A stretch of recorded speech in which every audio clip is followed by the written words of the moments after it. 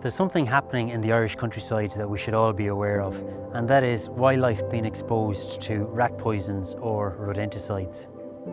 And unfortunately, there are situations where the control of rodents is necessary, but the way we go about that can have a detrimental effect on our wildlife.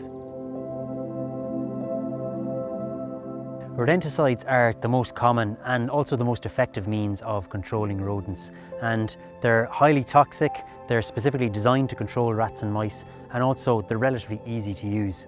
But the problem is, it's not just the target rodents that are affected by rodenticides, it's other wildlife as well, non-target wildlife.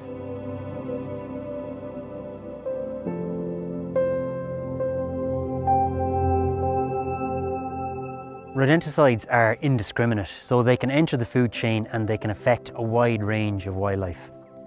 And probably one of the best known routes of exposure of rodenticides to wildlife is where rats and mice, they directly feed on the bait, consume the bait, and then the rodenticides are designed to be slow acting so that they don't induce bait shyness. So a rat or a mouse that has these toxins in their system can still be moving around for days afterwards, even if they've ingested a lethal dose. And obviously during that time, they can be susceptible to be taken by a predator or by a scavenger.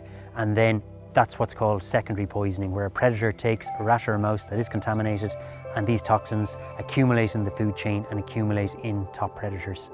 So these are the contents of barn owl pellets, so essentially what barn owls have been feeding on. And these are all small mammals. And over the course of the life of barn owl, they'll consume hundreds of these small mammals. And if you consider the chances of even a small number of these small mammals being exposed to rodenticides, that's a very high likelihood. And we've seen that in tests of barn owls, Irish barn owls, we've seen that over 88% of them have rodenticides in their systems.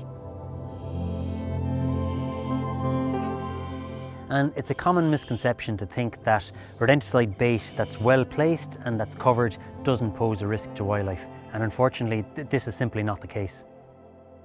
It's not just the target species, brown rat and house mouse, that can directly feed on the bait. And we know that all of our other small mammal species in Ireland can enter bait stations and can consume rodenticide bait. So that's species like wood mice, bank voles, greater white-toothed shrew, pygmy shrew. And that's very worrying in itself, but also if we think of the different predators and scavengers that can take these small mammals, that list is very long, and that means that all these species are susceptible to being exposed to rodenticides.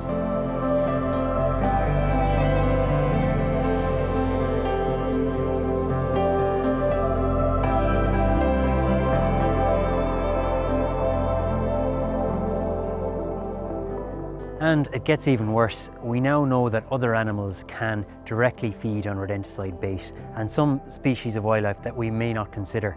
The likes of beetles and slugs, they can enter bait stations, they can take bait.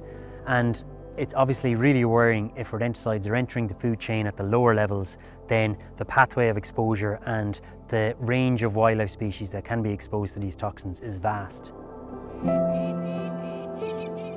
And we see this in species like peregrine falcon. They're a top predator, but they primarily feed on birds, on small and medium-sized birds. But we've seen that peregrine falcon are exposed to rodenticides in Ireland, and they're likely picking them up from songbirds, from small birds that are picking them up from invertebrates and other means. So we can see that it's not just the species, the predators that feed on rats and mice that are exposed to rodenticides.